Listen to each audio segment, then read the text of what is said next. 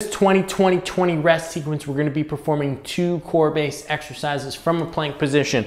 I have a band that's gone around my shins. You can use a band, but if you don't have one, no problem. You can do the same 2 exercises without. What the band's going to do is it's just going to place a little bit of extra tension through our glutes, getting them to work harder to create abduction, ultimately working harder to create force and strength. So with that, it's tap, step, tap, step. Core is engaged nice and strong as I step. I want to make sure there's no rotation through my hips as I step out. And then with that, you just feel a nice solid burn through there and also through there. Second exercise, we're going to build on top of what we did with the first exercise. We're doing an RKC plank.